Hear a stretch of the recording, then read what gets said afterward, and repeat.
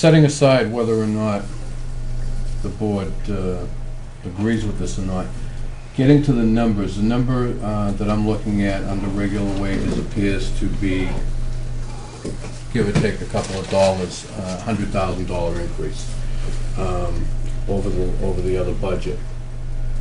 You made the comment earlier that, in effect, we're saving money.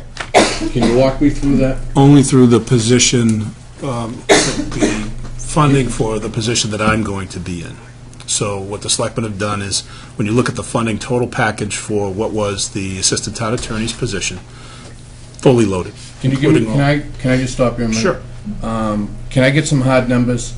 We can supply them to you. Sure. I think the selectmen went over those at the last meeting. We could forward a copy to you. Sure. Only because you're telling me that we're saving money, and that's great if we're saving money. But I'd like to look at the actual numbers on how I'm saving money. Yeah, off the top of my head, the total numbers, as I recollect them, are something like the total loaded package for the assistant town attorney was like 94, 95 and change. The total loaded package for the new position, plus some of the money to the administrative assistant, somewhere in the 87 range, something like that.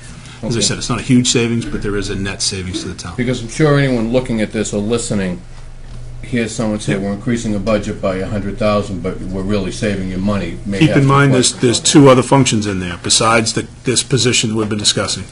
There is the new contract and pay raise associated with the town manager's salary, as well as a raise for the assistant, separate from the other discussion. So there's really three elements in there.